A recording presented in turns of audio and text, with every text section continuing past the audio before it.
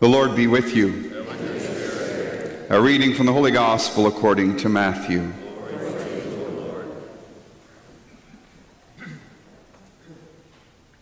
Then Jesus said to the crowds and to his disciples, "The scribes and the Pharisees sit in Moses' chair.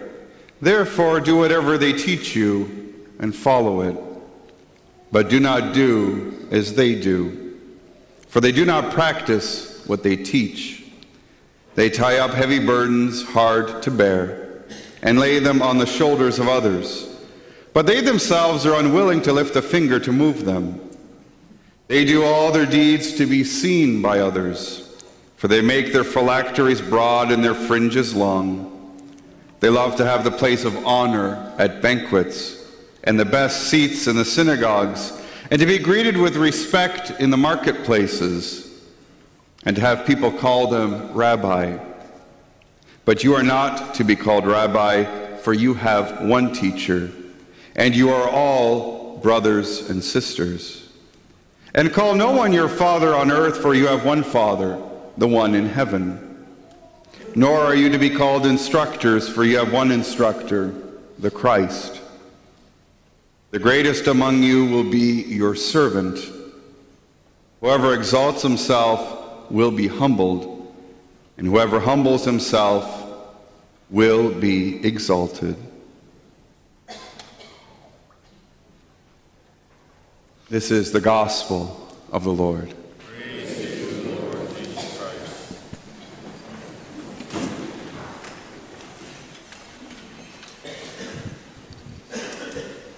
Thank you.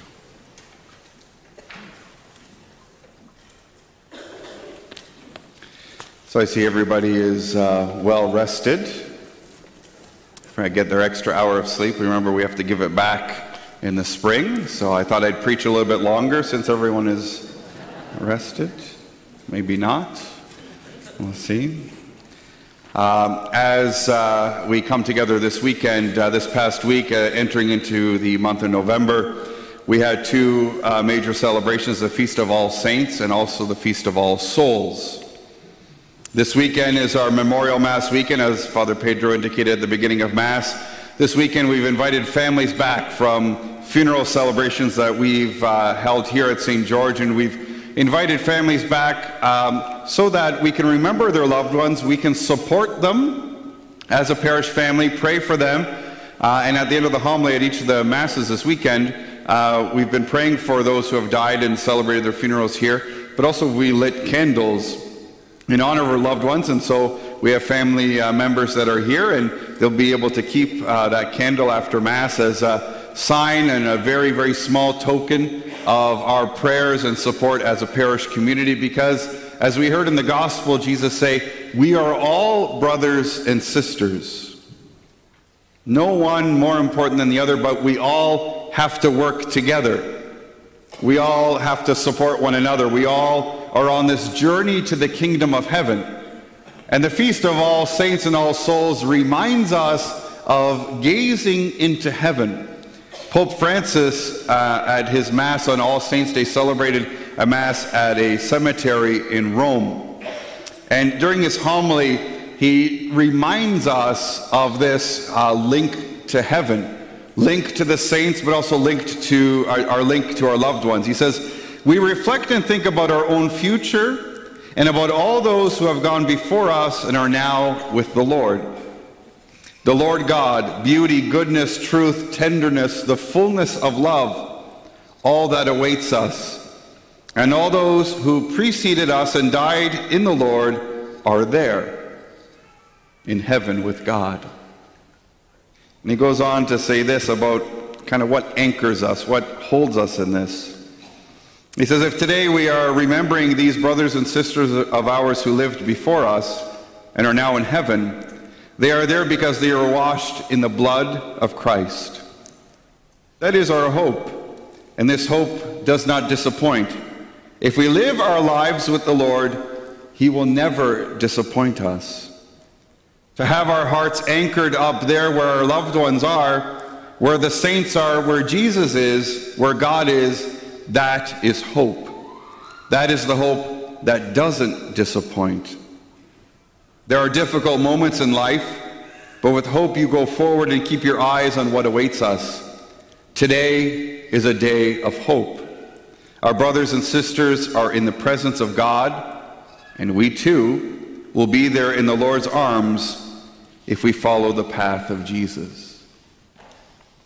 We gather together this morning thanking God for the gift of his love, but we gather to remember Christ's death and resurrection, that those who have gone before us are in the kingdom, and we need to be reminded of that love, reminded of that promise that has been fulfilled. And we come here not only to renew it for ourselves, but to remind one another, where do we belong, and where are we headed, and how to get there. Where do we belong? We belong in the kingdom of heaven.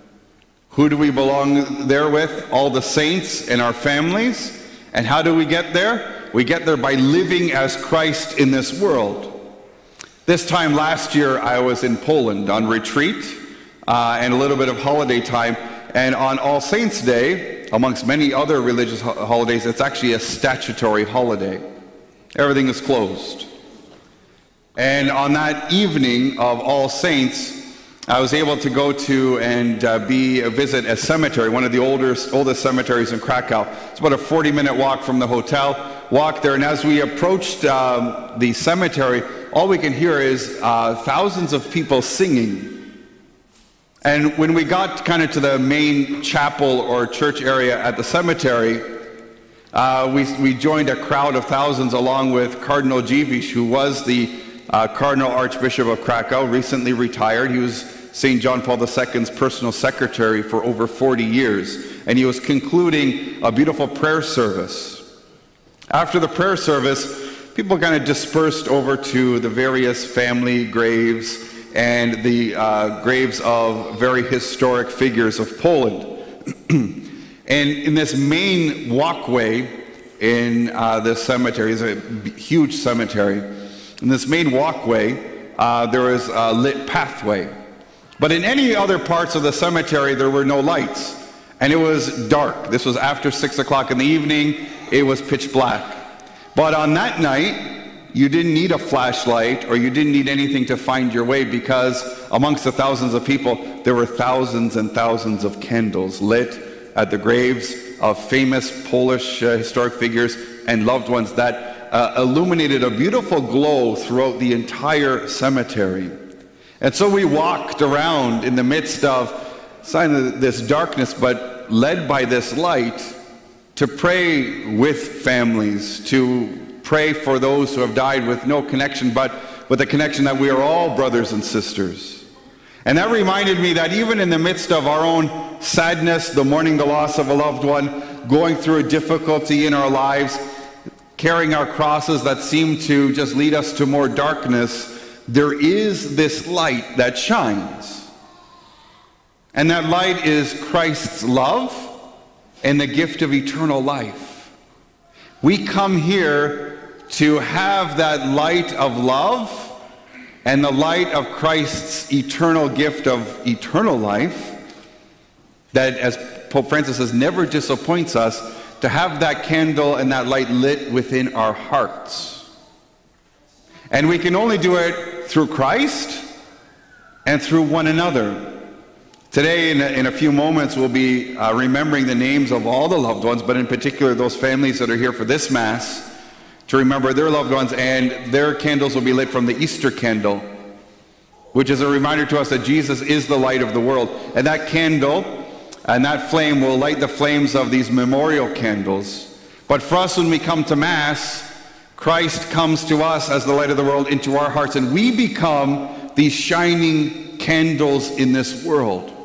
In the midst of anger, in the midst of judgment, in the midst of divisions, in the midst of sufferings, in the midst of injustice, it's our actions, it's our presence, it's our solidarity, it's our humility, as we heard in the gospel, it's our love for one another as brothers and sisters that will shine brightly and offer a hope that does not disappoint. One of the things Pope Francis has encouraged over and over again, that if we're going to be a people of the gospel, we have to be people of joy. And to be people of joy, we have to have Christ's light in our hearts, or we become an empty vessel and an extinguished candle. And we offer no hope to those around us. As we continue in our Mass and as we pray for our loved ones, as we pray for all those names inscribed in our Book of Life by the baptismal font, and I encourage you to place names of loved ones there, as we continue to mourn loved ones who have passed into the kingdom of recent times or 20, 30, 40 years ago. We remember them, but we also remember the light of Christ, that his love does not disappoint, that we have the gift of eternal life if we choose to be lights for others. So in a way, let's get lit on fire. Yeah, everybody, someone get that? You didn't let me finish. To embrace that flame of how much Christ loves us, and have that stir in our hearts that we can love others. As a conclusion to my reflections this morning, before Mary Catherine reads off the names and we take some time to remember, I just want to pray with you a very short prayer for All Souls Day, and I think it's appropriate for this weekend. Lord God, you are the glory of believers and the life of the just. Your Son redeemed us by dying and rising to life again. Since our departed brothers and sisters believed in the mystery of our resurrection, let them share the joys and blessings of the life to come. We ask this through Christ our Lord. Amen. We're going to invite Mary Catherine forward as we now take time to remember all of our loved ones, and especially those for this Mass and whose family members are here this morning. Today we gather as a community to pray for the members of our parish who have died this past year. We light candles in their memory and we take time to reflect upon their lives. As we call your loved one's name, we invite their family members to come forward and light their candle. We remember Corinne Scollard,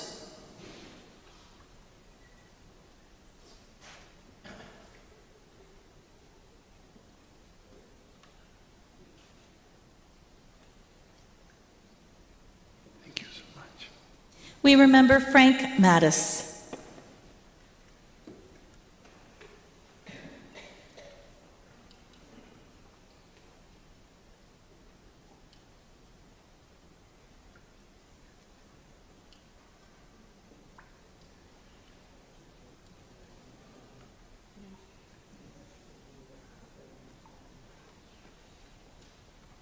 We remember Alberta Cummins.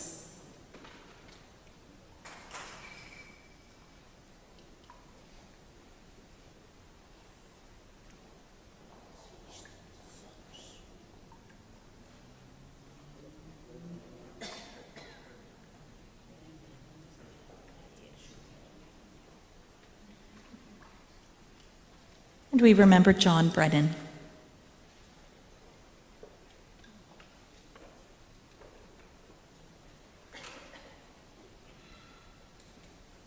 John Brennan was my elementary school principal, who I had the honor of celebrating this funeral for.